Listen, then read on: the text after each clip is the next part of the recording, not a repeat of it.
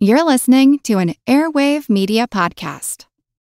The regular season is heating up. New stars are emerging, and that means more opportunities to win up to 25 times your cash on Prize Picks, the most exciting way to play daily fantasy sports. Just select 2 or more players, pick more or less on their projection on a wide variety of stats, and place your entry. It's that easy. Let it fly to turn $10 into $250 with just a few taps. Easy gameplay, quick withdrawals, and injury insurance on your picks are what make Prize Picks the #1 daily fantasy sports app. Watch your favorite players and get paid doing it this basketball season. See your entries make progress during the game or make new entries for the second half and the fourth quarter. 3-pointers, assists, rebounds, and everything in between are yours for the taking. Join the Prize Picks community of more than 7 million players who have already signed up. Right now, Prize Picks will match your first deposit of up to $100. Just download the Prize Picks app and use code GET100. That's code GET100 on Prize Picks for a first deposit match of up to $100. Prize Picks. Pick more, pick less. It's that easy.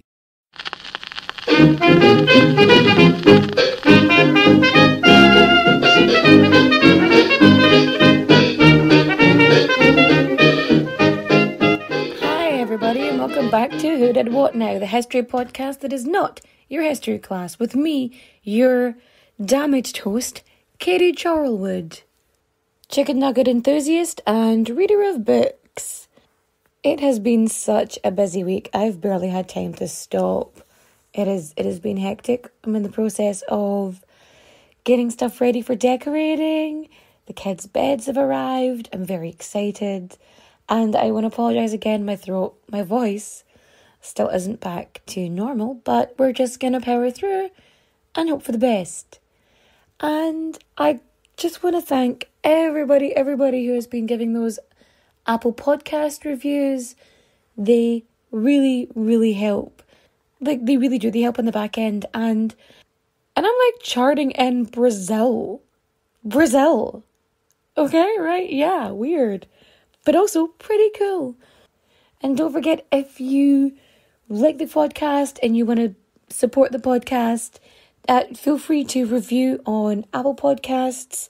And it doesn't matter what you say, as long as you say something. You could literally be like, I like bananas. Or, I dislike bananas in pajamas because they don't need pajamas. It doesn't matter. Your statement doesn't even need to revolve around fruit. And if you are looking to support the podcast, you can always go to Patreon and you can get like a bunch of like extra stuff, extra content there. And that is patreon.com/whodidwhatnow. Or if you don't want to provide financial support, which is absolutely fine, you can always, follow on social media, Instagram, TikTok, Twitter. Everything is Who Did What Now Pod, apart from Twitter, which is Who Did What Now PD. Speaking of TikTok, firstly, I really need to find the girls, gays and theys again, because a lot of dude bros have just started commenting stuff with the deliberate intention of trying to ridicule and or upset me, which is super fun, obviously, but just like, why? Like, how sad do you need to be that your form of enjoyment is harassing people on the internet with the intention of upsetting them? What? But actually, something that came up on TikTok was I posted a video before about Gandhi, because on there I tend to talk about history that we either ignore or omit, or in general stuff that doesn't really fall into white colonialist perceptions, really. And so on the Gandhi video, I get people like, do Mother Teresa, do this person. I'm like, done them. And then somebody commented, do Winston Churchill. I was like, oh my darling, welcome to the Guild of Historical Dissent. Like, we talk about Churchill here. We do.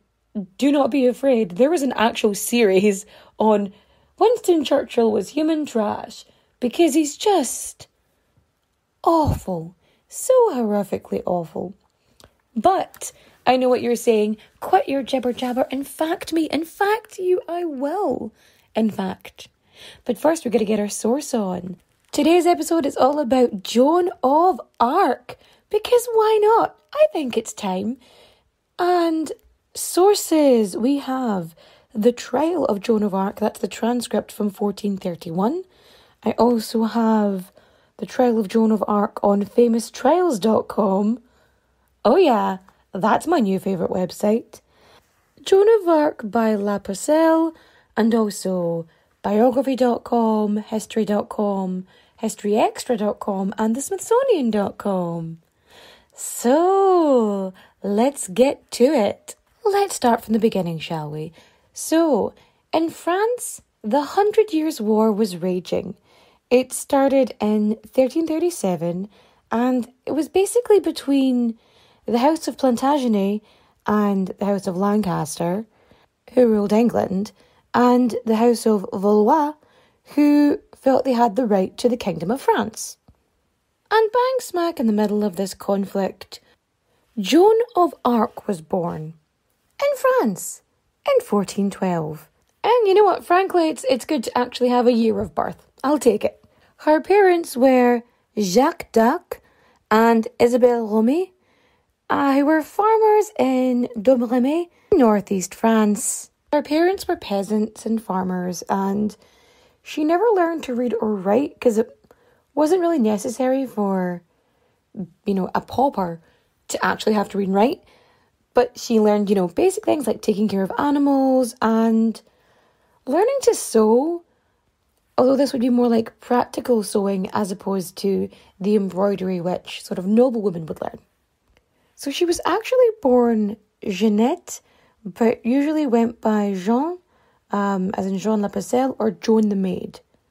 So when Joan was 13, she started to have these, what some might refer to as auditory hallucinations, and she was sort of worried and scared by them at first, but then she starts trusting these voices, and one voice tells her, to be a good girl and go to church often. Later she starts having visions, so she sees the Archangel Michael, St. Catherine, and then St. Margaret. And they show up and they basically tell her that she is the saviour of France. And she has to go to the heir to the French throne, the Dauphin Charles, and she has to get him to basically kick the English out of France. Joan, she really, really believes in these visions. She believes that she is, having the whole Metatron thing and talking to the archangels.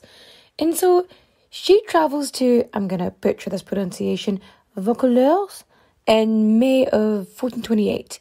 And she speaks to Robert de Baudricourt, who was the garrison commander and a supporter of the Dauphin Charles. And he, didn't really want to let this, 16-year-old, I think at the time, go speak to the heir to the French throne. But he changes his mind when she manages to come back the following January with 2 of Baudricourt's soldiers supporting her, along with a bunch of townspeople. And he's like, okay, if she's gaining this much support, sure, you can have an armed escort to take you to the royal court at Chinon. And she manages to make a prediction about the Battle of Rouvray. I have definitely pronounced that wrong, which she somehow knew because of divine grace. Now, knowing that she now has to go meet the Dauphin, she decides to chop her long dark hair off short and dress in men's clothes. And one of the reasons she actually wears men's clothing is it's actually would be safer for her to travel as, someone who looked like a man as opposed to a teenage girl travelling across France.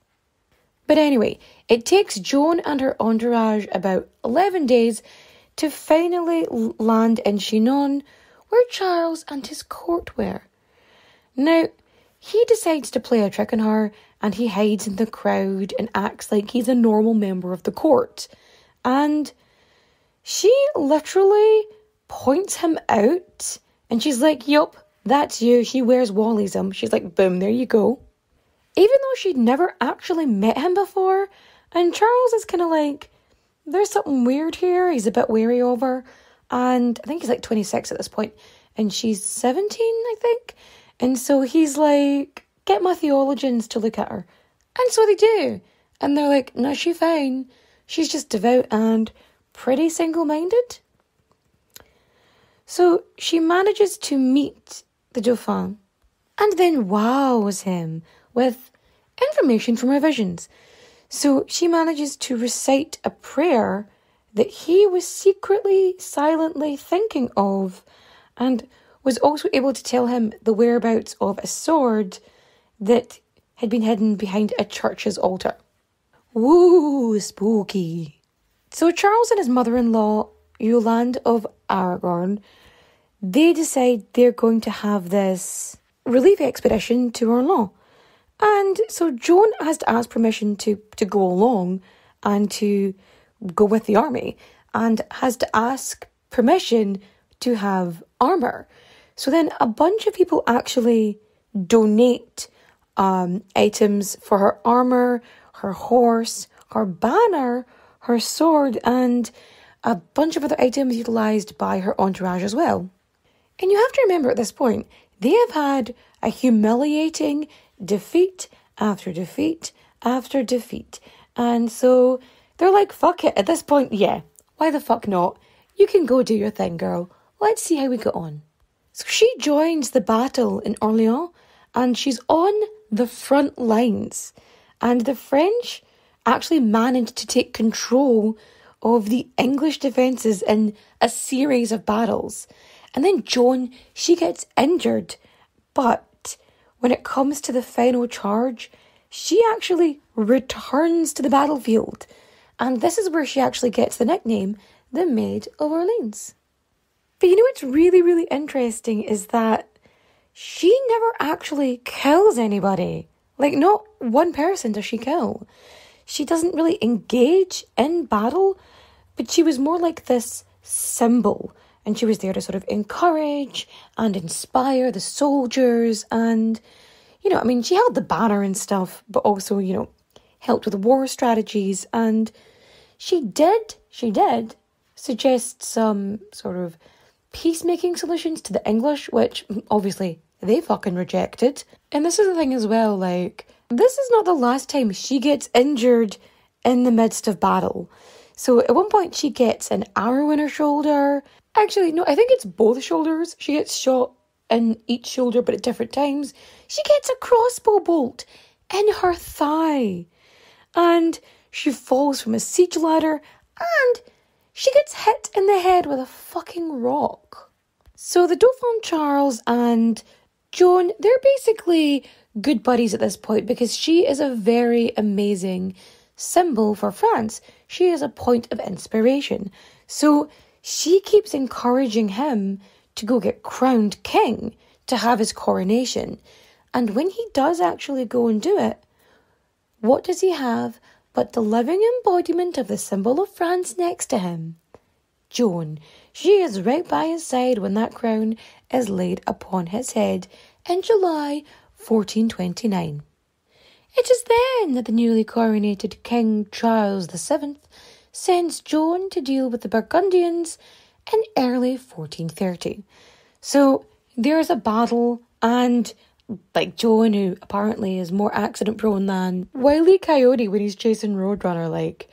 So yeah, she's in the midst of this fucking battle, gets thrown from the horse, and then she is left at the town of Compiègne's gates. So what happens? Well, what do you think happens? She gets taken hostage by, like, the townsfolk. And they're like, okay, we're going to start negotiating her release because she is a valuable commodity. But they don't negotiate with the French. Oh no, they negotiate with the English. Because the English were like, this is valuable propaganda, like, because of course they know this.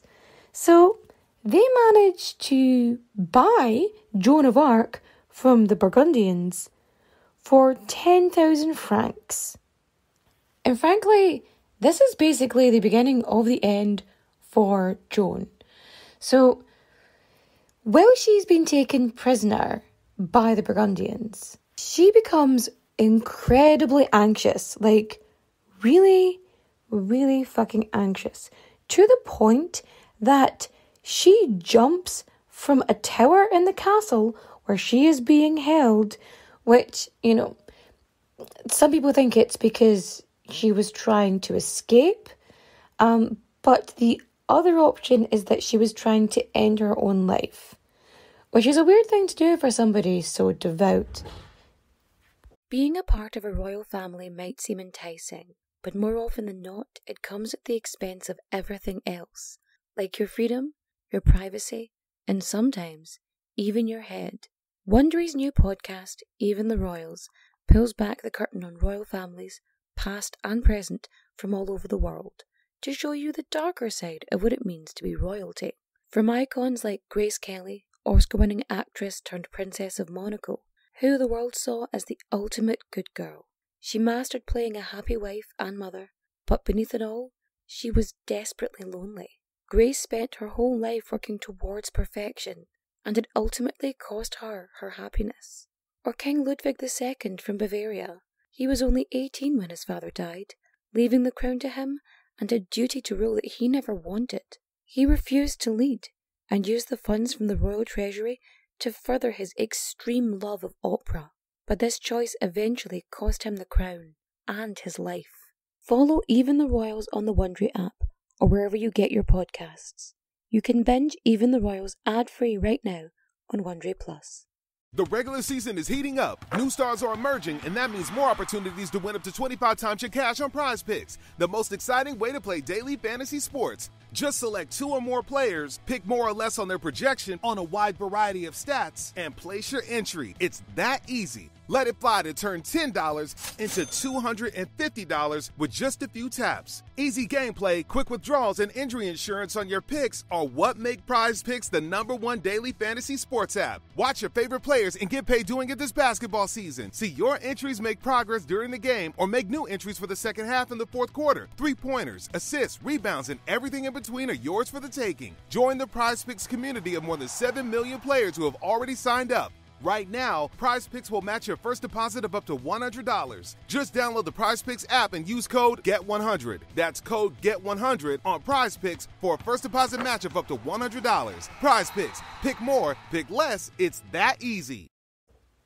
So while this ransom situation is going on, King Charles VII, he is suspiciously absent during this.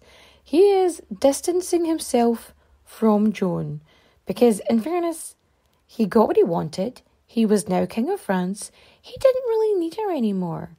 And he didn't try and intervene. He didn't try and stop this from happening or pay a ransom or try and retrieve her or have her released in any way. And when the ransom was paid and she was handed over to the English church officials, he did nothing. But quelle surprise.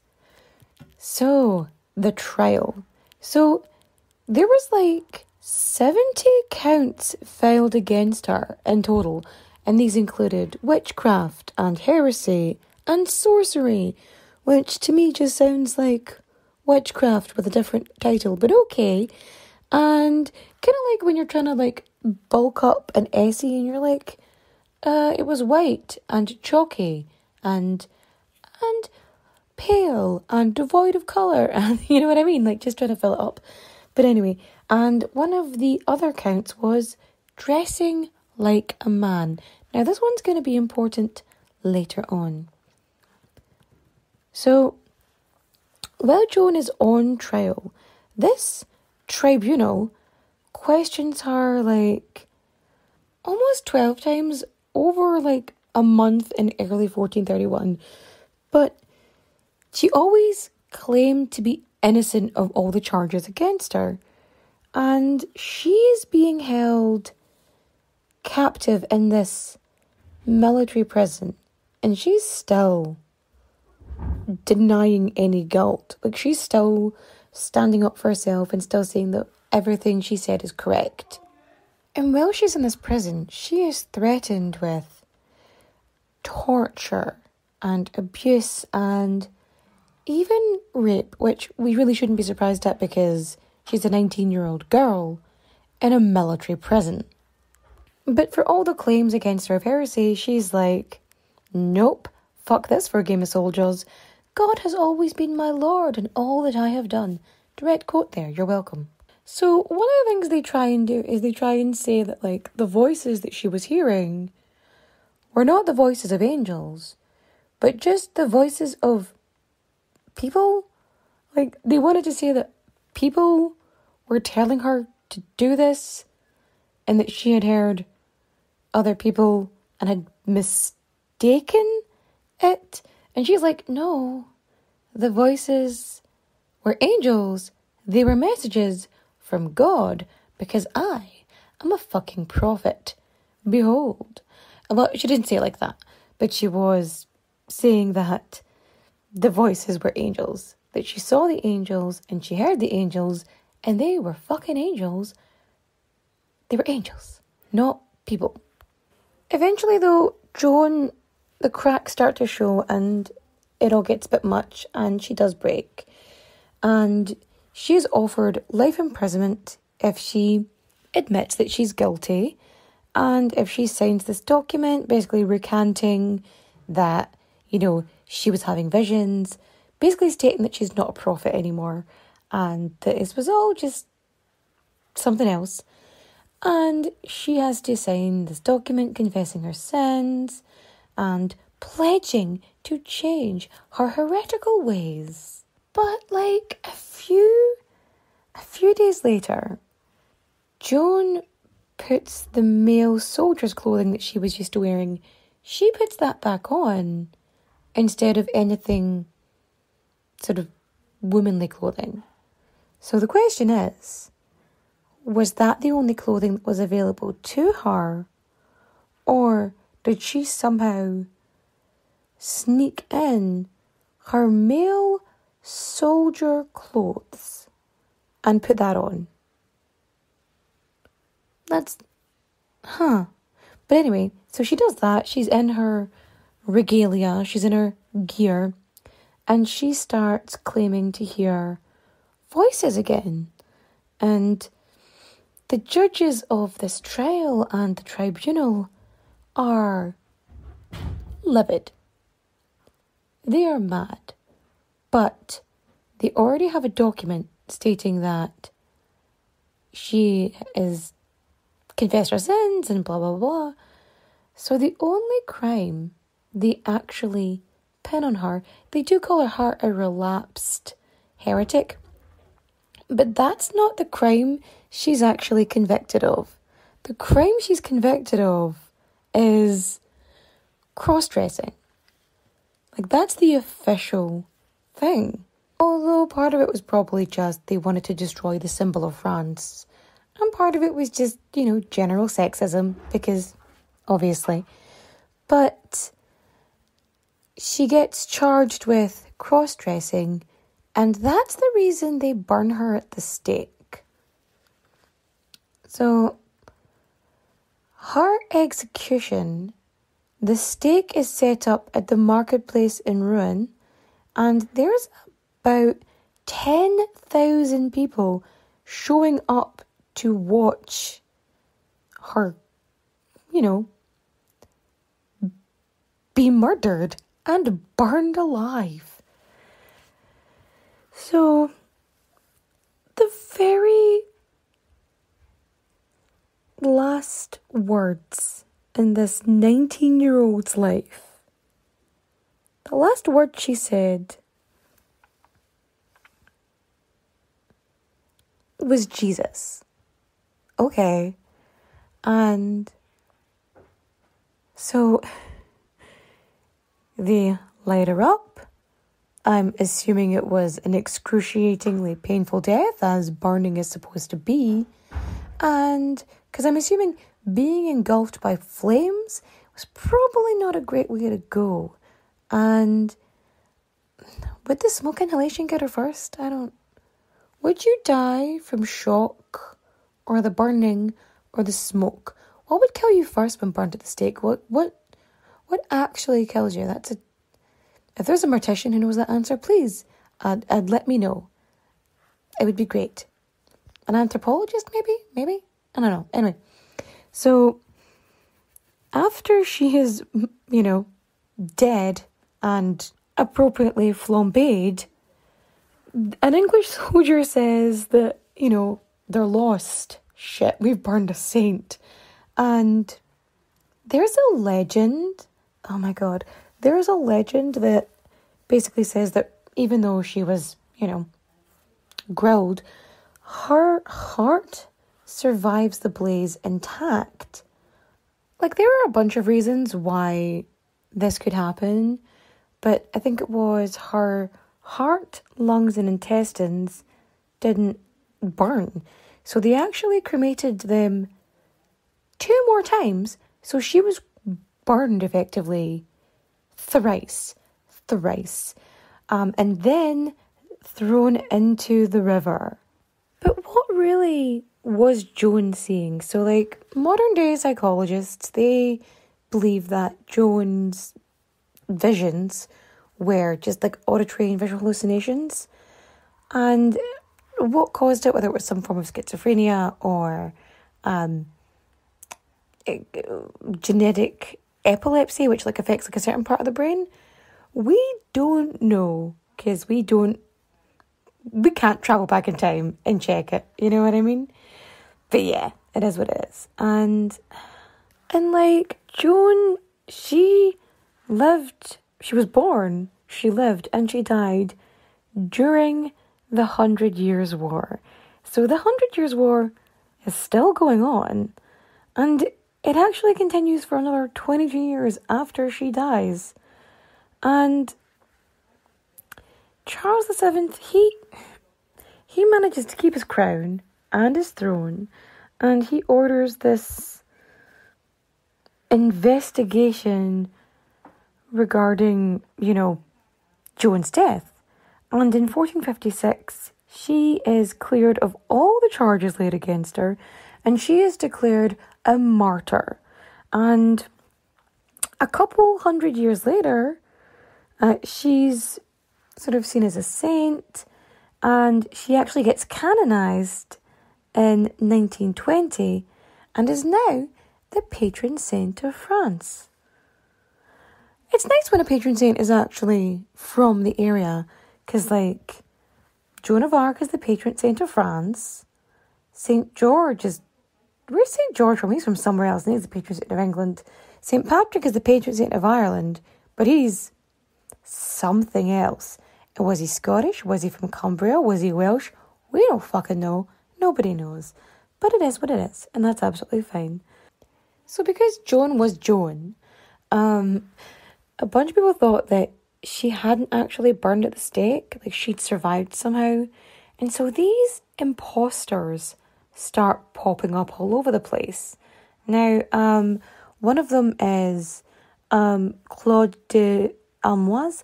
I like to call her Claude the Fraud, because I find that really, really funny, because I like rhyming and puns. So Claude the Fraud actually looks quite a bit like Joan, like a lot of Joans, the faux Joans. They sort of show up and they don't really look like her, but, Claude does. And she actually leads soldiers, and she can ride horseback and a bunch of stuff that, like, other people couldn't do back then. And so basically she meets up with Joan's brothers, and, so the rumour is either they were convinced that she was Joan, or it was a scheme they all had together. So it's one or the other, we don't know.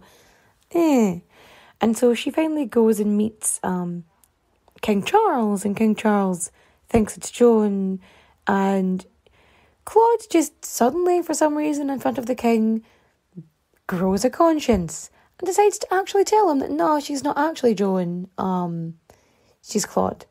And then Claude buggers off, gets married, or goes back to her husband, and we don't really hear from her again. And since her death, Joan of Arc has become a symbol. I mean, she was a living symbol and is now a dead symbol, but continuously symbolic. And she became, like, an icon for feminism and women's rights. And strangely enough, she was the inspiration for the flapper style bob initially. So like that was the inspiration. And so she's inspired this look. And there are makeup looks and things that are based around Joan of Arc. And I'm pretty sure there's like, I think there was a TV show. Joan of Arcadia. Oh my goodness. Wow. Forgot about that. So like there's a bunch of stuff based on her and kind of lived through the ages. So that's the story of Joan of Arc. What did we learn today? Well, we learned that if you help a man get a throne, he's still going to let you be burned to death. Super. Absolutely fun there. And no, that's it. That's all I got for you. So, recommendations. What am I watching, listening, reading? Okay, listening to. I actually started listening to Southern Fried True Crime. I actually quite like her voice. It's pretty soothing, actually. So that's my podcast that I'm currently listening to. I sort of switch up between currently the Small Town Murder, Crime and Sports, my favourite murder, Southern Fried True Crime, and She Done It, which is it's based on mystery writers and stuff like that. That is a soothing voice. That is a relaxing, soothing voice to get you to sleep. And I watched the finale of The Falcon and the Winter Soldier. It was so good. It was so good. And I quite like having an ambiguous character here and there. It's pretty fun. So, watching, listening, reading. I'm actually not reading anything this week, for once. I'm not reading anything because I've been too busy. I really should read more often, but no, I'm not doing it this time. It's a shame. It's a terrible shame. Actually, before I go, I want to mention that I saw somebody on TikTok make hash browns, but they soaked the potato in Guinness. And I don't even like Guinness, but honestly, I think this is worth trying. And I'm still mad that potato TikTok is not called Tater Talk, because you've missed a trick there. I'm just saying. But with that being said, I am actually going to go because my throat is getting very sore. But I am going to go, and I shall chat to you next week. Adios, au revoir, au revoir, my friends. Bye-bye.